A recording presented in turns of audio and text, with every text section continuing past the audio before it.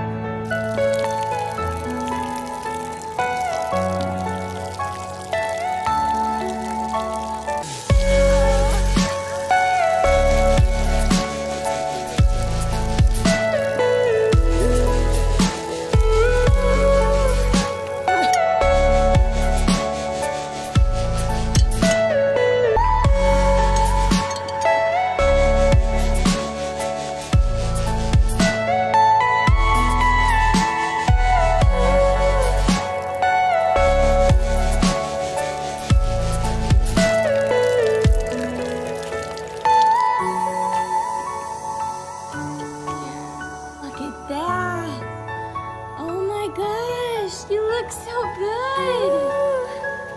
He's so handsome. I'm just gonna start at the beginning. So my mom and I had just left our house. We just got on the interstate. We were driving down, and I go, "Mom, there's a horse on the side of the road." And she's like, "What?" She's, driving 70 miles an hour, right? And I'm like, "No, you have to stop. There is a horse right there." And so she stops, backs up a little bit. We get out, I'm like, yeah, sure enough, there's a horse down there kind of in the weeds grazing on the side of a huge interstate. And I'm like, this horse could literally walk into the road at any minute and cause a huge accident and it would lose its life. And I'm like, oh my gosh. And so as soon as I get out of the truck, I smell this just horrific smell. And I realize it's the horse. And I go down and I look, and this horse, he has maggots covering his withers. They were an inch high, surrounding the whole thing with maggots. He had cuts all over him, skin and bones, you guys. And I'm thinking to myself, what the heck happened to this horse? Like, why is he on the side of the interstate? The first thing that came to mind was like, okay, this is probably an older horse. And, I couldn't get a good look at these wounds. Obviously there were wounds because the maggots were eating something. And I'm like, okay, so it's an older horse. I'm thinking to myself, I wonder if he has saddle sores, it's right on the withers, so maybe that's from a saddle. Well, we were driving along the interstate. About a mile back, there was a semi pulled off to the side. I think he had like a flat tire or something, and there was a police officer stopped with him. And so we knew, like, okay, at some point in time, Highway Patrol police officer is going to be coming along. And so when he came along, it was about 15 minutes later, my mom flagged him down, and she was like, there was a horse over here, like, this is going to cause a major accident if he gets out into the road. He's obviously extremely injured. He's in shock. Like, can we go back? We live 5 miles away. Like, literally take us 10 minutes to run home and get our horse trailer and take him back home so we can give him the care he needs. And the police officer, he didn't say much, honestly. And there was a falling down barbed wire fence, like literally one strand barbed wire fence, rusty old barbed wire fence on the ground. And so the police officer comes, he calls his deputy, 2 more police officer cars arrive, and they just send the horse, they just kind of shoo him, they kind of smack him on the butt with a little stick and shoo him through this falling down barbed wire fence, and there's a creek bed in the bottom, so he just goes right down into the creek bed, and this horse just starts drinking and drinking. He was obviously extremely dehydrated. And they just, I was just so blown away. They just picked up this barbed wire fence and they just set it on some sticks, and we were like, okay, our job is done. The situation has been contained. And I'm like, you realize this horse is just gonna get right back out on the interstate. There's no food there. It's a creek bed. And on the other side of that is woods. And next to the interstate, along the whole thing, it's nice and grassy. And I'm like, you realize this horse is just gonna go right back out in the grass. So I said to the police officer, is there something I can do? Like, can we go the back way around and get the horse? Because there was a dirt road that went to that section. I was like, can we go around and get the horse? And the one police officer, he was just like, nah, he's just gonna die. Just leave him. He's just gonna die. And so my mom went over to the deputy, and he had been on the phone with the property owner, and she goes, hey, do we have permission to take the horse? And he's just like, you know what, he's gonna die, just, yeah, sure, you can take him. And so he gave us the property owner's contact information. So my mom calls the property owner. He's kind of rude, honestly. We called him. He was just like, these horses, they've been getting out. They've been busting through my fence. They've been letting my cows out. There's a stallion out there. They're just a wild herd reproducing. They're not mine. So my mom was like, look, sir, I just wanna come take the horse. And get him to much needed care. And the guy was like, okay, yeah, I mean, yeah, come get him.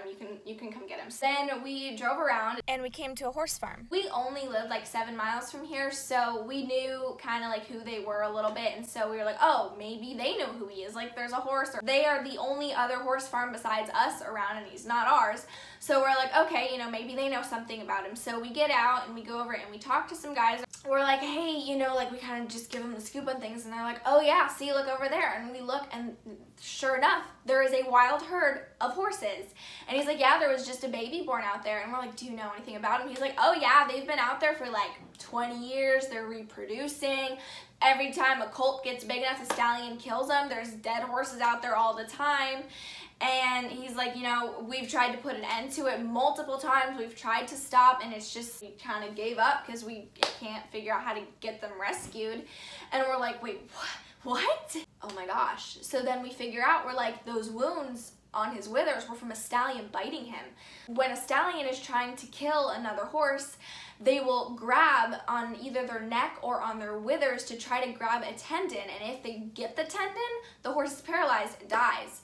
Otherwise, if they bite the withers and they get infected, it's gonna die anyway. So we're like, oh, so that's what happened to him. And you know, he'd been driven through the barbed wire fence. He was not in the pasture. He was down in this creek bed that was on the other side of the cow pasture. And these horses weren't even on the correct property.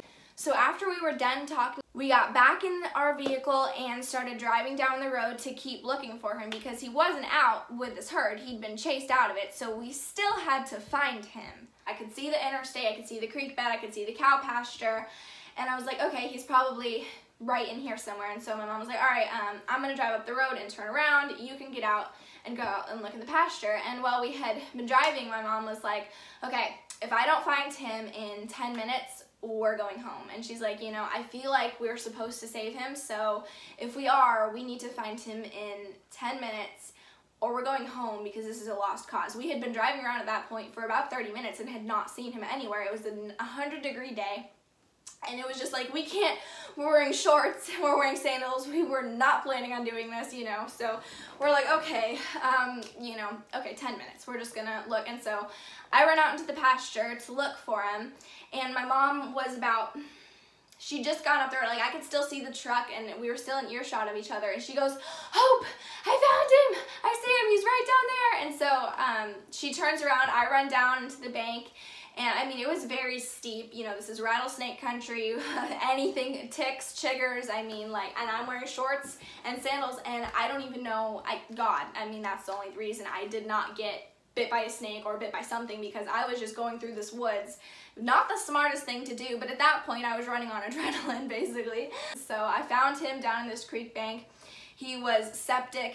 Probably not as dehydrated as he had been, because he was in a creek, which honestly was probably the best thing that could have happened to him. He was extremely stocked up in his hind legs, so going down there and standing in that cold water was honestly the best thing that he could have done. Severely malnourished, because these horses were just out there reproducing, and they didn't have the proper care. They didn't have supplements. They weren't getting dewormed.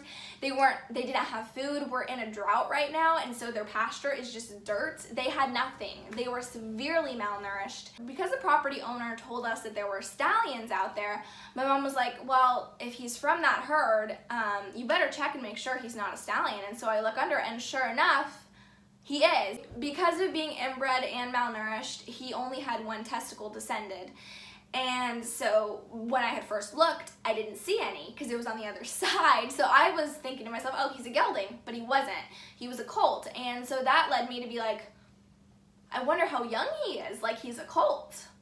And so I went and I looked at his teeth, and sure enough, all of his teeth were baby teeth.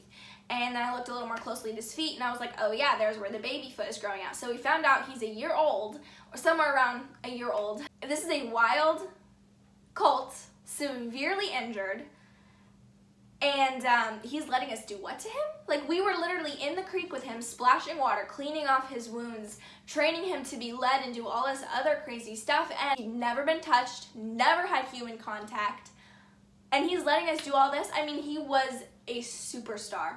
So we were stuck in the creek bank with him for 3 hours. So one side, we were in the creek, so the creek is like here, and one side there was like a waterfall kind of a thing.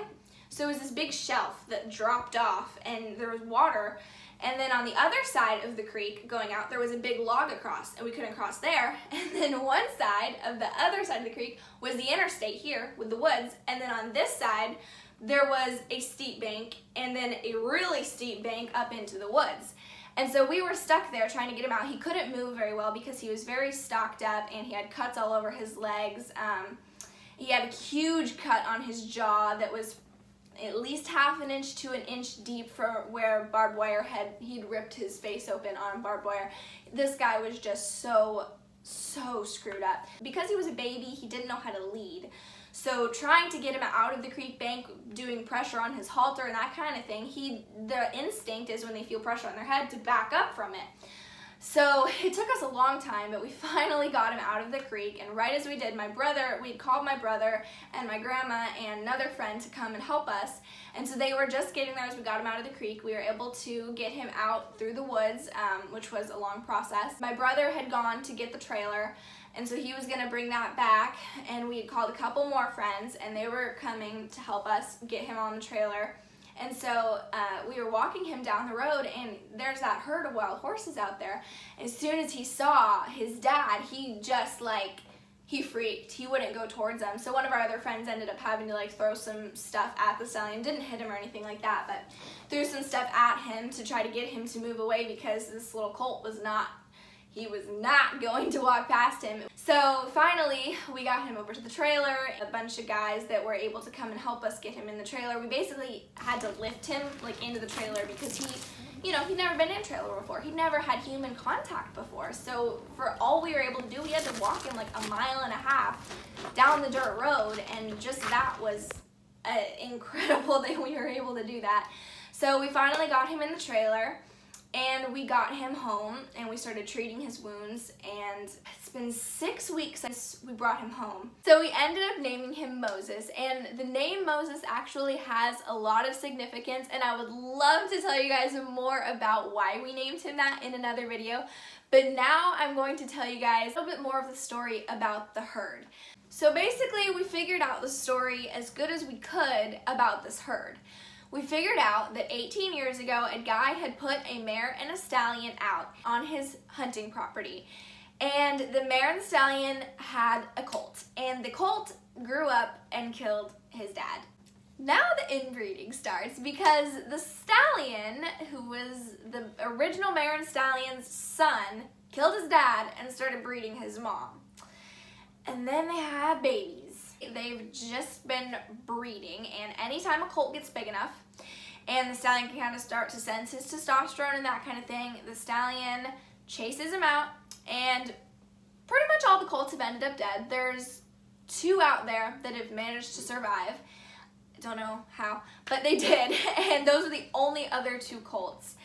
And so Moses was one of these babies that was a colt that the stallion kicked out when he could smell his testosterone starting to come in, because they kill them when they're still babies so they don't take them out of the herd. Now the interesting thing, you may be like, oh my gosh, I didn't know horses were so mean. I had no idea they were so bloodthirsty. The thing is, they're really not. Basically in the wild, when they're actually wild on the ranges, with the wild Mustangs and that kind of thing, this does happen. A stallion kicks out the colts, and the colts run. They run. They leave. The difference in this situation is on the range, they just have the range. They can run and run and run and get away from the stallion. In this situation, the stallion and the colt are all trapped inside a barbed wire fence. So when the stallion goes after the colt has nowhere to go. It goes through the barbed wire fence like Moses did, and ends up severely scratched and attacked, because that's a last resort. These horses don't want to run through the fence, but they go through the fence because they know they're gonna get killed. They get killed anyways though, because they end up getting their wounds severely infected. So that is the difference. That's why out on the range, it's okay, you know, like the stallion will attack them, but they'll leave. The other thing he's doing, not the entire time, because there are mares that have lived to tell the tale, but he's breeding the fillies way too young, and there's nobody out there to help them when they have complications in labor. So these mares are also just out there dying because they're getting bred way too young. So with all that being said, we figured out we needed to rescue the herd. There had been attempts to try to rescue them in the past, and this time we had to get through.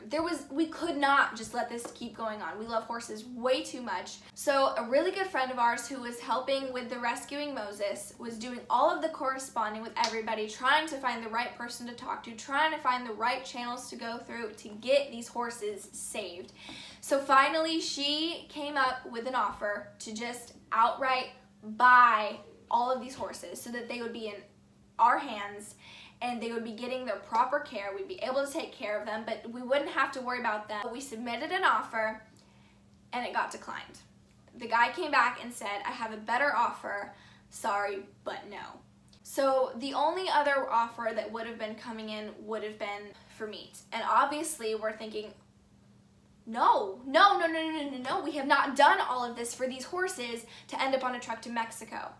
You know, no, we are going to save these horses. And we were like, all right, we're going to have to come in with a higher offer. We're not made of money, but we have to come in with a higher offer because we can't let these horses just be out there starving to death, killing each other. I mean, these are beautiful horses and they deserve a second chance. So we decided, okay, we're going to have to come in with a higher offer. And so we did. And thank God he accepted it. But if you remember what I said earlier, we're not made of money. And it's gonna take a lot of money to geld all of these horses, to get them all of the medicine that they're gonna need, all the deworming, all of the feed, and also the upkeep until we can find homes. There's 11 of them in total, including Moses. If you did get inspired at all by the story and want to help out at all, there's a link down below. We would so appreciate if you would consider donating even just a little bit to the cause. Like I said, this is gonna take a lot of money. None of us were expecting that we were gonna have to do this, but I mean, there's nothing else we could do. And even if the funds don't come in, it doesn't change it. We're gonna do it. We are doing it.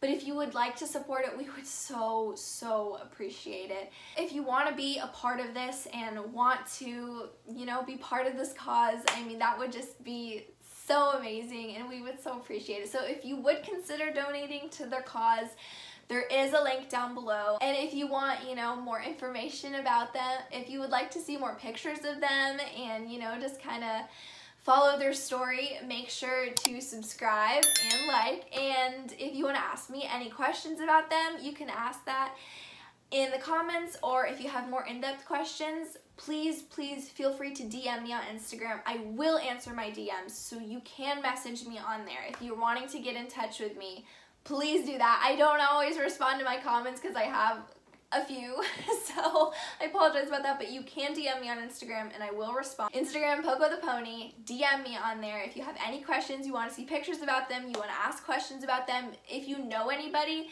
that's in Tennessee or any of the surrounding states that might be interested in coming to adopt a horse, or if you live nearby and you want to just like come visit them or something, make sure to DM me on Instagram and we can set something up. That would be awesome.